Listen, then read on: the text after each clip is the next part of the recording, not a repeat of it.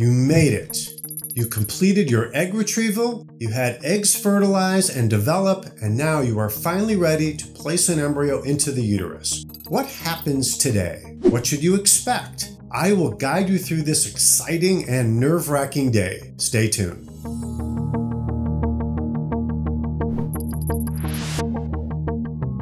First, what happens in the lab? Before you arrive at the IVF center for your embryo transfer, the embryologists are already getting things ready for you. Most IVF centers now do frozen embryo transfers. If your embryos were frozen, it is likely being kept in large tanks filled with liquid nitrogen, like these. The embryologists will already have decided which embryo they are going to thaw. Inside the tank are several canisters, and within each canister are several metal holders called canes. The embryo is frozen onto a special device called a cryotop, which is held onto the cane by a plastic tube called a goblet.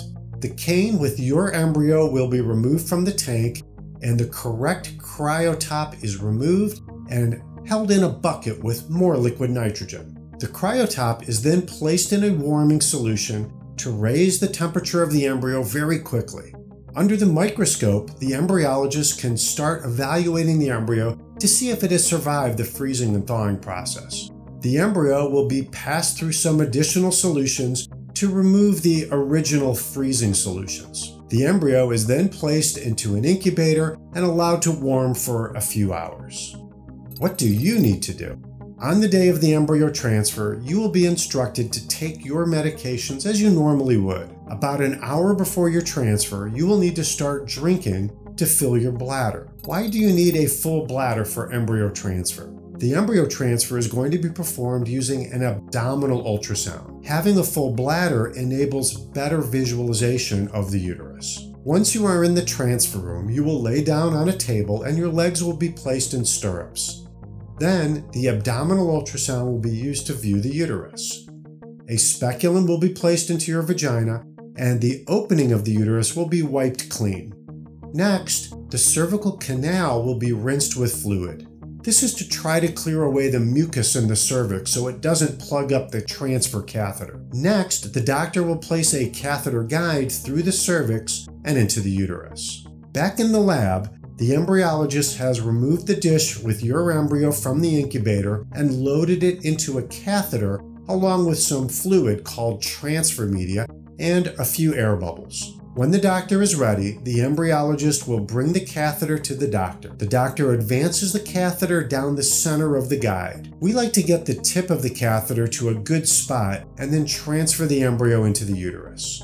You will be able to see the catheter guide and then the catheter on the ultrasound monitor. When the embryo is transferred, you may see these white spots moving into the uterus. These are the air bubbles that were in the catheter. The air bubbles can be seen easily on ultrasound. The embryo is too small to be seen on ultrasound. So the doctor will remove the catheter after the transfer, hand it back to the embryologist, who will then check it under the microscope to make sure the embryo didn't get stuck in the catheter. Once we get the all clear, then you can go to the bathroom and rest for a little bit.